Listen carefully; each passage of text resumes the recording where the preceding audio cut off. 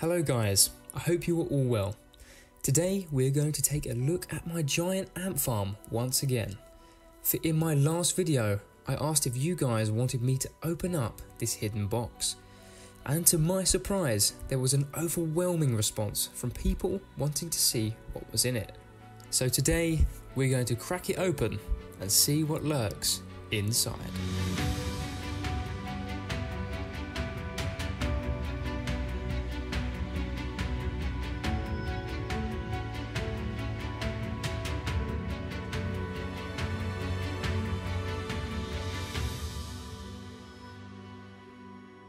So before we actually take the lid off of the hidden box, we need to disconnect it from the setup.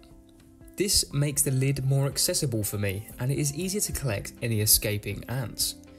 Let's just hope that when I do open this lid, I don't get bitten. I am wearing some military grade ant protection, but even with this armour, large major workers still manage to bite into my skin. And it's generally not very pleasant because they don't really let go. Anyway, let's start by disconnecting these two pieces of tubing which act like gateways into the hidden box.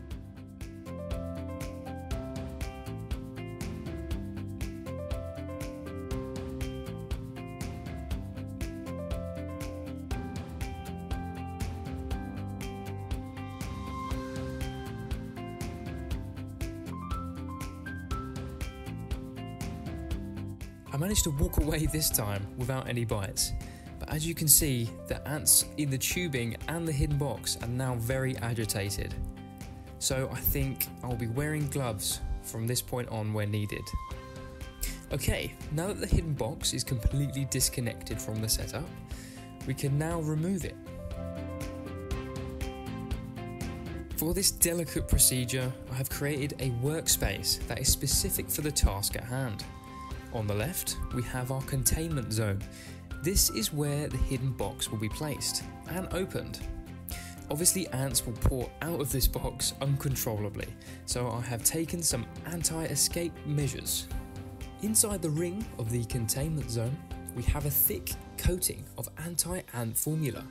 This is basically a mixture of baby powder and a liquid with a strong alcohol content. These ants can't walk on it when it is pasted onto a vertical surface. So I guess we will just have to see how it does on a horizontal surface. On the right hand side, we have an empty container where we will be placing all of our ants. This has also been coated with the same anti-ant formula. If in the small chance that ants do escape, we do have security dogs on site, which will be able to chase them down and bring them back to the setup.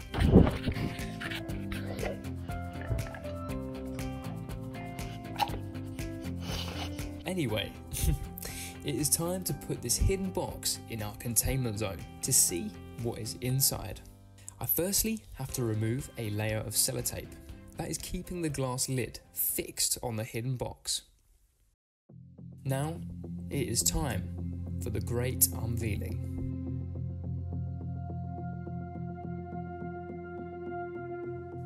As we open up the lid, large major workers quickly move to the surface of the soil as a defensive stance against any trespassers. I quickly take the lid off of the box and over to our container to brush off any ants clinging onto it. But as I have my back turned, ants start to pour over the lip of the box and into our containment area.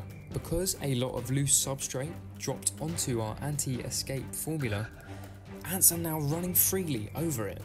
I rush to frantically get the ants away from the containment area and into our plastic container. It all seems to be going well until... Oh my god. Oh. Ow. Oh.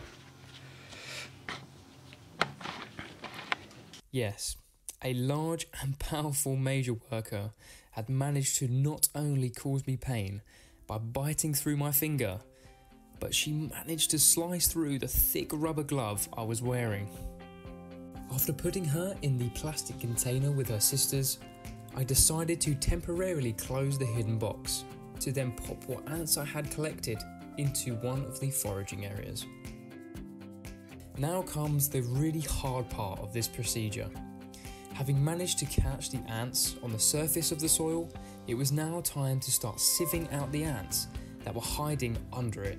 I'm going to do this as quickly as I can, as when I start to move the soil, it will start to shift and cave in the ants. For this next part, I have got an additional plastic container where I will scoop the ants and dirt, then ant by ant, I will place them into the larger container with the anti-ant formula. Okay, let's do this.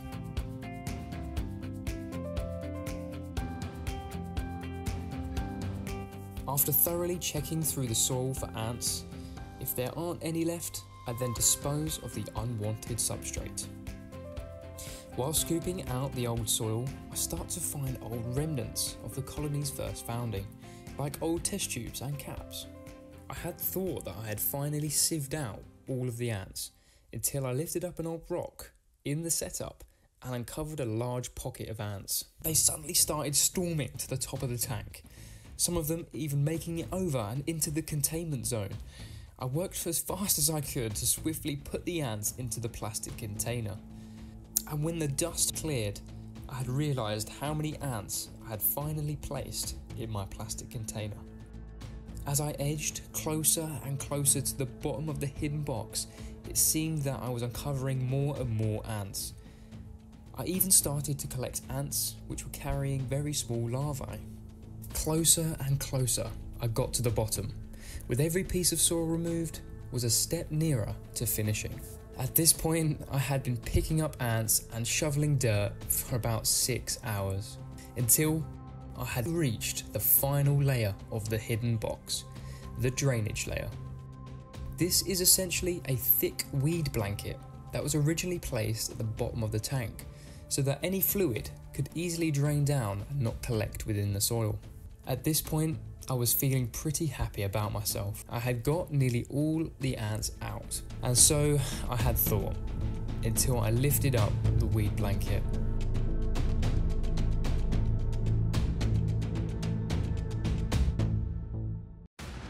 Hundreds of ants quickly raced out from under the blanket and made a run for the lip of the box. I quickly tried to contain them. I honestly couldn't believe it. There were so many ants.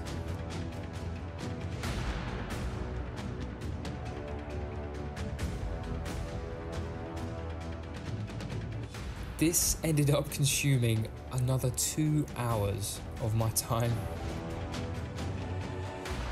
But after hundreds of ant bites, many scoops of dirt, I had finally cleared the box of all of its substrate. I had but one ant left to remove and my task was complete. So if you were wondering what was inside the hidden box, well, to no surprise, it was hundreds of ants.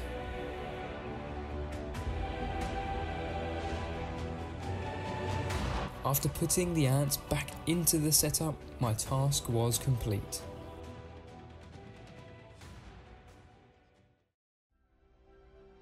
Tune into the next episode with my giant ant farm, when we will turn this now barren tank into something epic. Okay guys, I hope you enjoyed the video, and I will see you in the next one.